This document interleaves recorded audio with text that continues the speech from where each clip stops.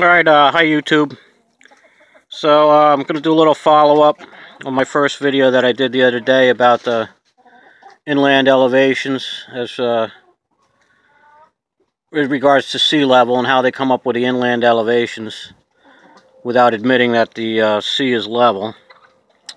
So what I did is I actually had a 2.5-hour conversation with a geodetic scientist yesterday on the telephone, which was pretty interesting.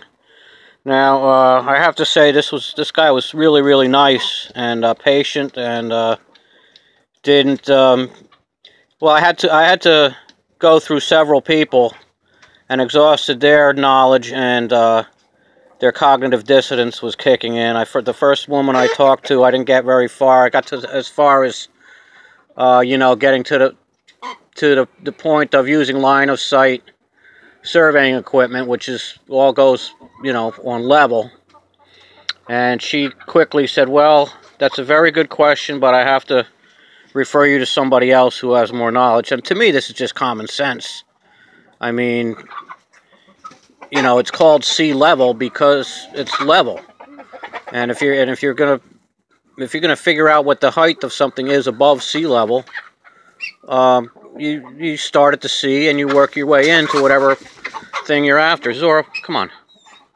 Zora likes to chase the roosters.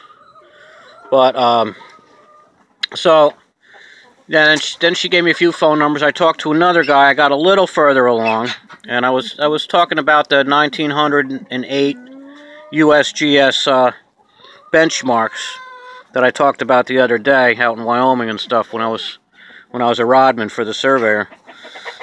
And he got to the point where I could tell his cognitive dissonance was kicking in because I was forcing him to think about, because I asked him, back in the day compared to now, how close were those elevations that they came up with?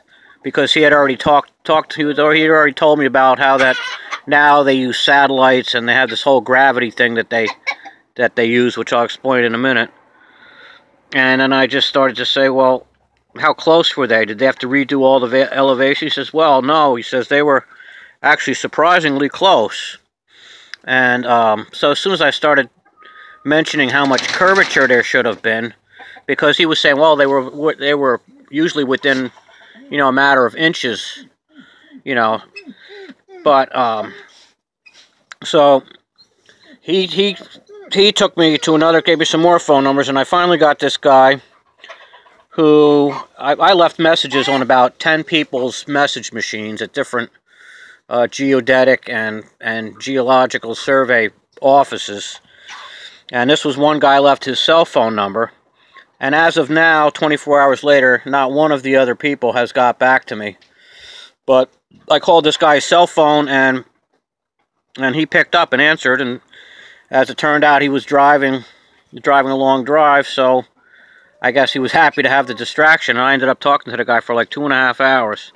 And I have to say, he was a really nice guy, and I think I planted some seeds of truth in his brain.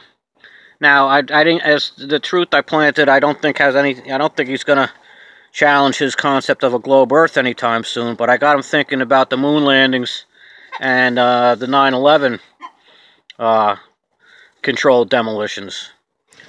So now, as far as when we were talking about how they surveyed their way back out to the Rocky Mountains and stuff back in the day, and we got to the point where you're going to find this, pretty ridiculous as I did. And when I was talking to this guy, I didn't really push him too hard. I didn't want to scare him off and have him hang up on me.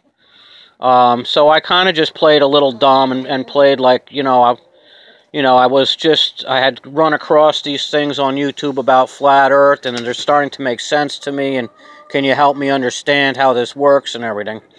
So we got to the point where, like I say, we were talking about surveying the way out to the Rockies and, what sea level was and all that. Well, he slowly realized that I really knew what I was talking about, and I had done a lot of research on this stuff. because as soon as he would, first he tried to tell me, well, you know, they used to use like the mean sea level of 17 different points along the coast, and I said, well, that's just high tide and low tide, and then I would bring up, then I brought up, you know, well, if the ocean is around, if we're on a globe, the ocean is curved because it's wrapped around a globe.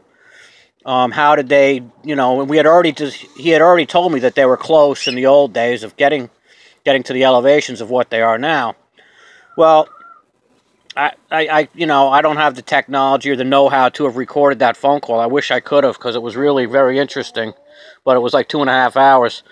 But we got to the point where I had to, you know, I said, well, you know, when you have to level the transit when you're surveying, so you're shooting a level straight line. And he said, yes, but he said, but now, he said a level is not flat, he told me. He said that phrase about 10 times, and I tried to like make him realize how stupid that sounded. That level is not flat. He said, no, well, the level in the transit, or when, you know, any kind of level, like a builder's level, he says the water in there is going towards the gravity. Which, you know, I guess if you believe in gravity, but to me it's just going down.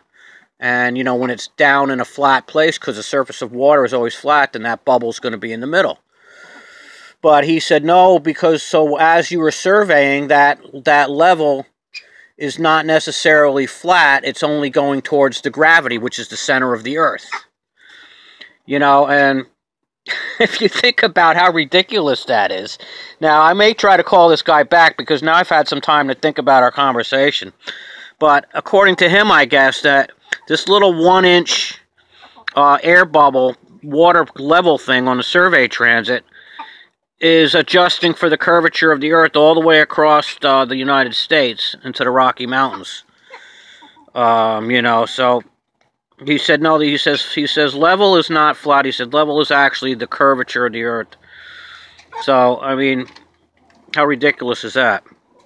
But you know, these guys don't even understand, because they have never really thought about it. I guess this guy somewhere must have learned about it, but they don't even know how much curvature there's supposed to be on the Earth.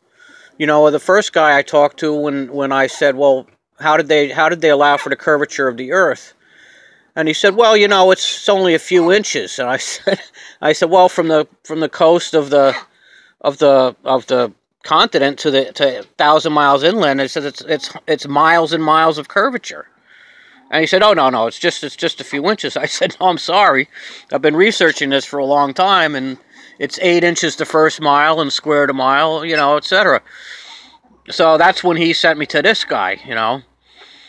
And that's when he had to come up with the fact that level was not flat. That level was actually adjusting for the curvature of the Earth, because the gravity was pulling that little 1-inch water-filled thing